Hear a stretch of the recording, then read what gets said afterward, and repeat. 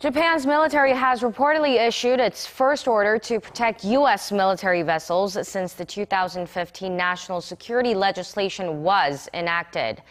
Local media are reporting that the Japanese Self-Defense Force's largest carrier will escort a U.S. Navy supply vessel in the Pacific.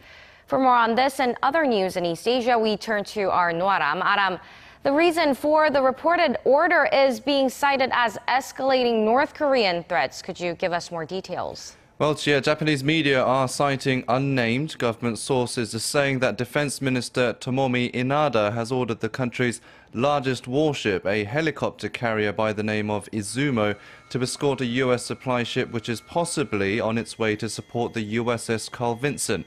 The Carl Vinson strike group is in the East Sea for joint drills with Seoul amid the North Korean threat. The sources said the Izumo was to depart its home in Yokosuka port in Kanagawa, southwest of Tokyo, on Monday morning. If the reports are true, then it will be the first time a Japanese vessel would be allowed to use weapons while guarding another country's fleet after World War II. These rules were relaxed after the security legislation came into force last March. Critics argue that the legislation erodes Japan's post-war pacifist constitution.